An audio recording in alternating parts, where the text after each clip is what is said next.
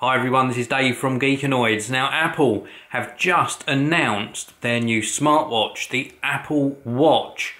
Now for the first time in the history of Apple, they've sort of confused me because there's three different versions of the Apple Watch. One of them is just called Apple Watch, one of them is called Apple Watch Sport, and the other one's called Apple Watch Edition. So three different versions and varying very slightly in the materials they're made of. It seems like the feature set is the same, but the materials differ slightly. And of course, I think the price will differ slightly as well.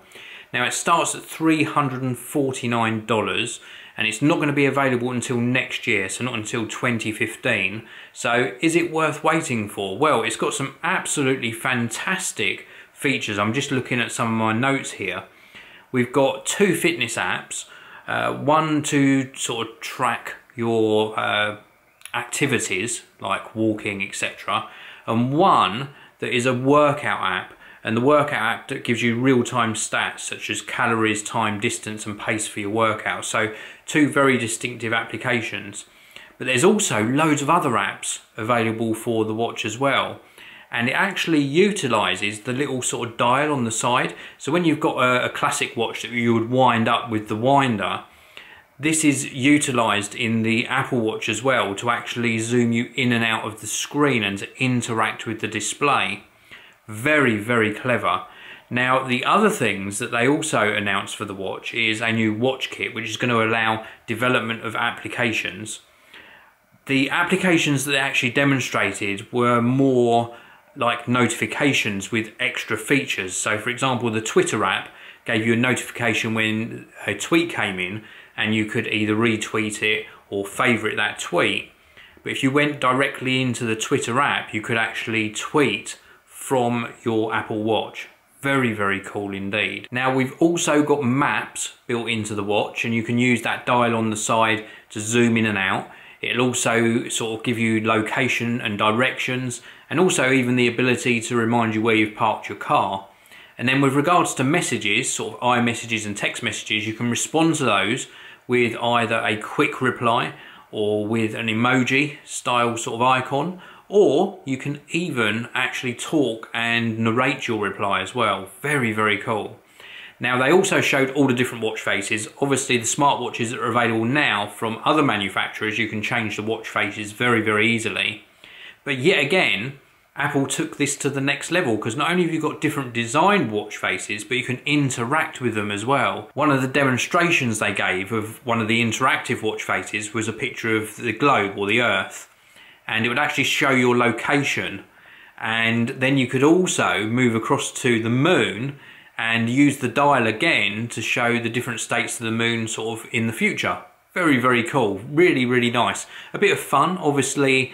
That sort of thing, if you use it a few times, probably the sort of gimmick will wear off, but very nice that they've taken the time, excuse the pun, to at least build in some extra interaction into the watch faces that they've designed for the Apple Watch. Now on the back of the watch, it looks equally as good as the front. Really very, very sexy looking.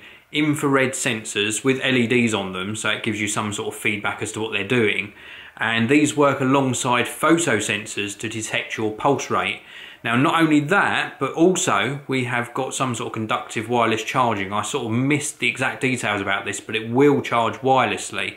They didn't talk about battery life, so that's the only thing I didn't hear them mention. So at the moment I can't get excited about that. I would hope that it will last at least a day, and ideally if they can get the battery life to 2 days, that'd be absolutely amazing. Now one of the things that really struck me as being a real positive note is not only the design, but the curves of the watch and the material choices they made as well. They really do look top notch, and I love the variety of straps. My only disappointment is there are 3 different versions, and that leaves me, being a big fan of Apple products, not knowing which one I should go for. You know, am I going to like one better than the other? Am I going to wish I opted for one of the other versions when I've actually got one in my hand? So a very difficult purchasing decision for somebody who loves Apple's design ethics and Apple's products. So one last thing to mention on the new Apple Watch. It's going to be compatible with both the iPhone 6 and the iPhone 6 Plus, which is obviously a given really. But the good news is it will also work with the iPhone 5, the iPhone 5C and the iPhone 5S. It won't work with anything before that. Now, Apple also launched earlier details of their new Apple Pay system that works with the iPhone 6 and the iPhone 6 Plus.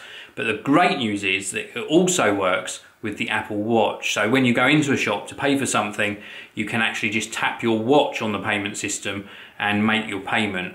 Now, I mentioned in my previous video about the iPhone 6 and 6 Plus that Apple Pay would most likely be rolling out in America first. I was right on that fact, but Apple have also said that they will be rolling it out to other countries very soon.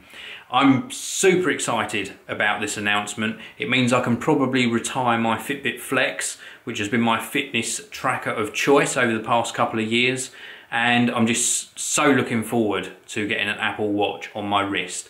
Thank you very much for joining me for these bonus videos today. Let me know in the comments section below what you think of Apple's new announcement and whether you'll be getting an Apple Watch. I'll see you all in the next one. Thank you very much for watching. If you want to see another video of mine, please do click the annotation on the top of your screen now, and also you can click the annotation on the bottom of your screen and subscribe to the Geekanoids channel. Thanks for watching. I'll see you all again next time.